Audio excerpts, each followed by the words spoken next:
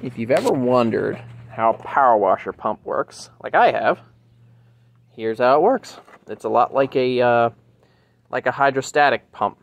It's got a offset swash plate that rotates around. There's your shaft, goes into the engine, and pushes these pistons as the swash plate comes around.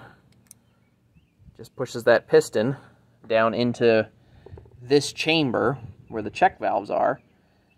Interestingly enough, these little pins, they don't seal to the chamber like a piston. They just sort of go into that open chamber and fill the gap, forcing the water out into the controlling valve body here. Interesting.